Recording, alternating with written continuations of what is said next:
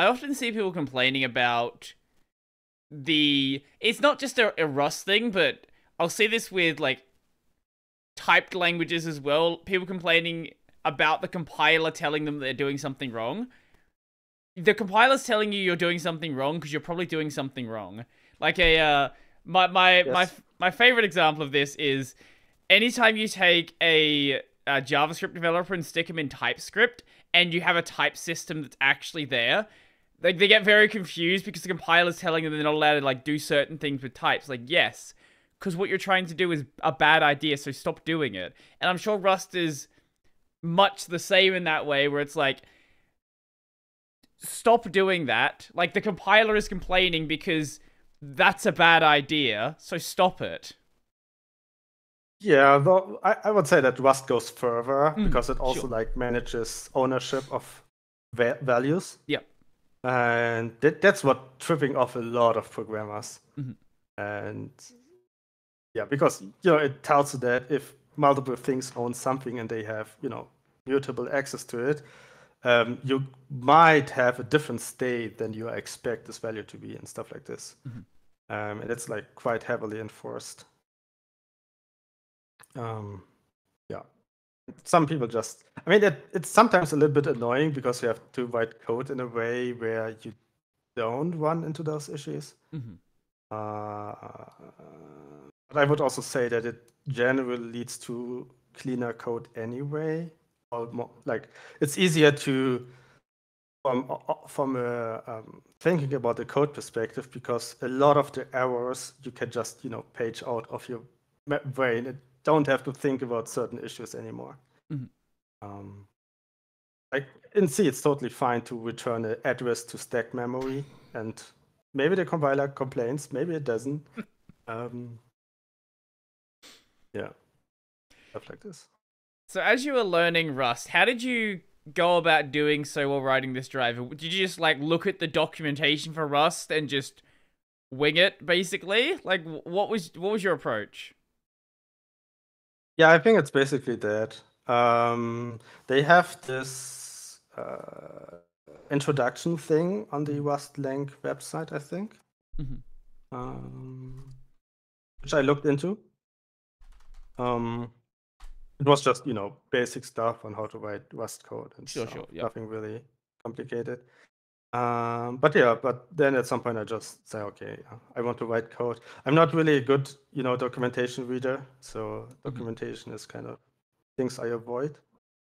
And like documentation in the sense of, big block of text on how to do something. I look into the reference, if it's reference manual, I don't know, but like the actual documentation of the standard library. Right. That's something I usually look a lot into. And they have examples there on how to use code and how to use the functions and types and everything. So how long do you reckon it took you to start feeling comfortable writing Rust code? Not quite sure. I don't know if I'm comfortable yet at the level where I can say, okay, I know what I'm doing. Sure. But I'm comfortable enough to, just write code, and the compiler is not getting too much into my way. I think there's still like a lot I need to learn, and more, write code, more idiomatic and stuff like this, but I think it's not too bad. See, most people would have answered, I feel comfortable now. Like, you have a Rust implementation of OpenCL in the Mesa project, and you're like, I don't feel comfortable writing Rust yet.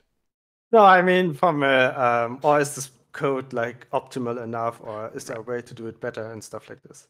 Sure. So yeah, I can write code, and that's totally fine. I wouldn't feel comfortable enough to express my opinion on how Rust code should look like. Okay, If no, that that's makes more fair. sense. So you know enough to get what you need to get done, but you're not a Rust specialist. Yeah, I think that's a fair summary. So what is the state of rustdcl at this point? It's a good conformant OpenCL implementation on some Intel hardware. So I filed for official conformance at the beginning of this year, I think.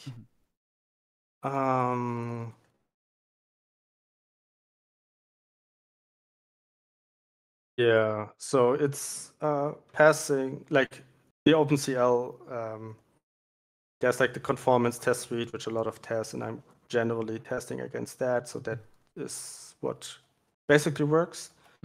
And a lot of applications are already running, I think. Oh, okay. It's not, it's not enabled by default yet. Just for stupid reasons. Or it was actually last year, end of last year. So kind of a year until since it's conformant. Some OpenCL code is really, really heavy, and the way we are compiling code inside Mesa is that we basically inline everything into like one huge function doing everything. Okay.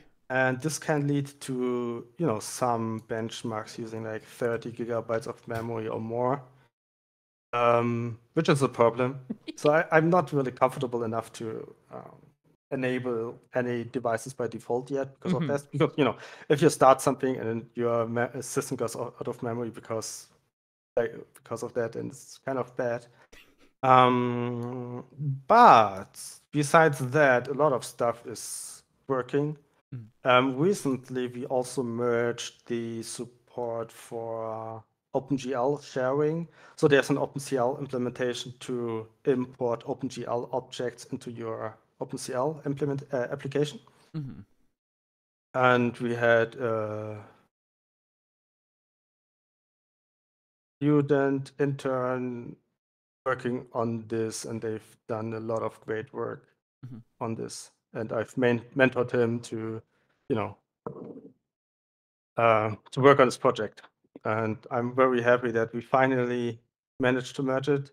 I think it was like the internship ended like 9 or 10 months ago or something, and there was like still a lot of details to cover. And the student, like Antonio is his name, stuck around and helped out with random bugs and putting it into proper shape.